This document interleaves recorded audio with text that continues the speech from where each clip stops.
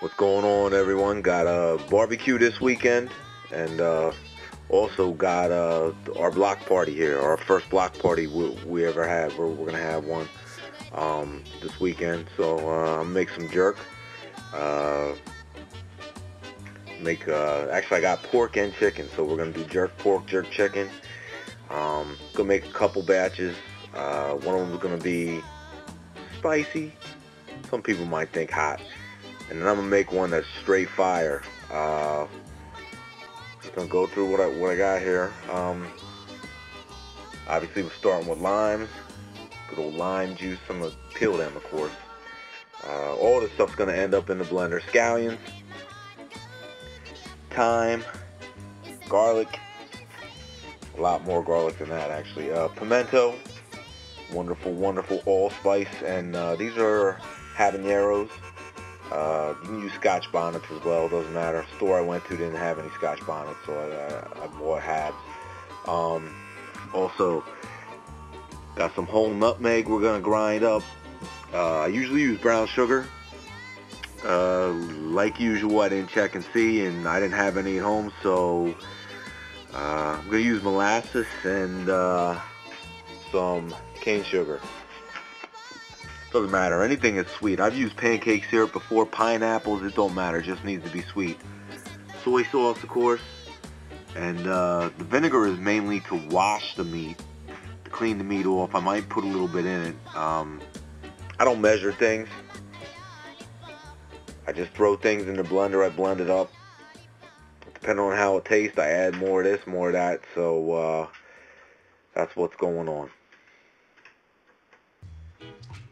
Okay, so this is what we got. That's my, that's the regular one. It's still hot. This one right here, I didn't make much of it because ain't too many people gonna eat this. I just tasted some, boy. Whew.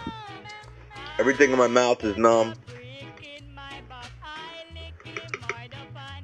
Just this little half of a blender got like 4 habaneros in it.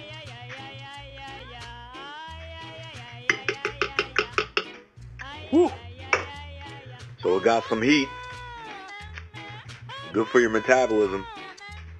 Pretty simple here. Then what I do is I just I'm gonna wash the pork and chicken off in vinegar,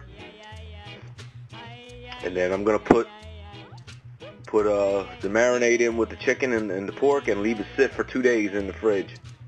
And then we're gonna grill it. Okay, so at this point I washed all the pork and the chicken. Spoon some of this goodness right here in there. As you can see, this stuff is pretty thick. It's a sauce, but it's like a rub too, you know. Anyway, this is everything right here. Well, that's not everything, because the hot stuff, I didn't even put that together yet. But this is basically what I'm gonna do. I'm gonna cover this up, put it in the fridge, let it marinate for 2 days. Those yummy pork tenderloins. I can't wait for that. And then on Saturday, we just throw it over charcoal. Let the wood get into it and just eat. Ta-ta. Alright, so I'm going to grill this stuff now. And step 1, real wood. Not those bogus charcoal cubes that you get. Real wood.